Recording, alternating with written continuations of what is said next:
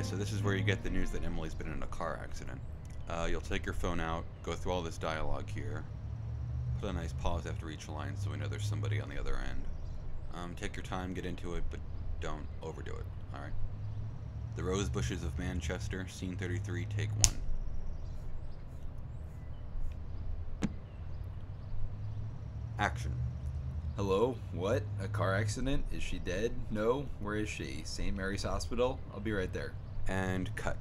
That was perfect. Let's move on to the next shot. Can we do that one again? I think I talked a little fast. Oh, nonsense. You were great. You know, Nick. What? Forget it. No, tell me, what? You've become kind of a douche lately. How so? It kind of seems like you're more into being a director than actually making a good movie. Really?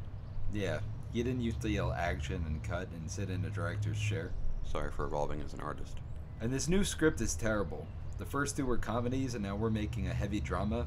Don't you want to ease into it a little bit? Ease into it.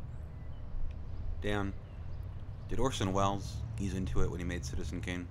Did Martin Luther King ease into it when he led the March on Washington? Did God himself ease into it when he created the concept of human misery? No, he didn't. Well, Dan, if you don't want to do the script, maybe I'll just get somebody who does. Carol, get me Forrest Whitaker, please. Fine. I'll do the script as written. Let's just move on. Excellent. Next is the scene where you call your stepfather and confront him about your childhood. The Rose Bushes of Manchester, scene 12, take 1. Action. Hello, Alan. It's your stepson, Matt. I'm calling to confront you about my childhood. You abused me, and I'm haunted by it. But you know what they say, it's never too late for the Rose Bushes of Manchester. Nick, you've done it again. Cut. This movie's gonna be the biggest piece of shit.